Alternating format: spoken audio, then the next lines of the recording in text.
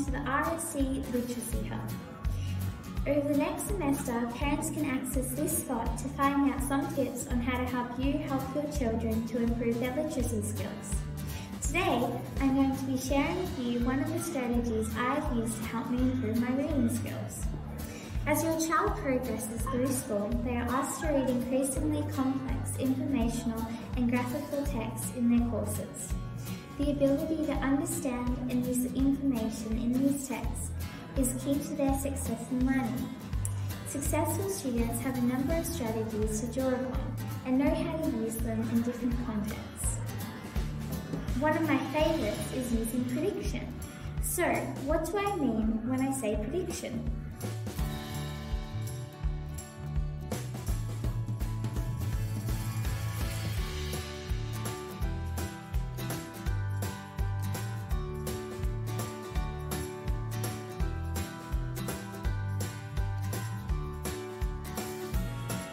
Well, predicting is a reading comprehension strategy that readers use to anticipate what comes next, based on clues from the text and by using their prior knowledge.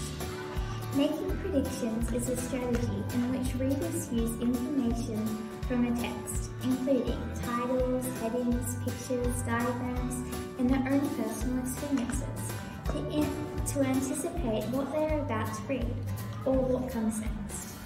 For example, when I read a book, I look at the cover and the blurbs on the back and front and try and work out what the story might be about. It gets my brain active and ready for thinking. I look at the pictures and the information and ask myself, what does this story remind me of? Can I relate to the characters in the story? Does anything in the story remind me of my own life? It is a bit of a guessing game, but it helps me to begin to comprehend what may be going to happen. So, parents, when your child brings home a book or has to read one for school, encourage them to make some predictions.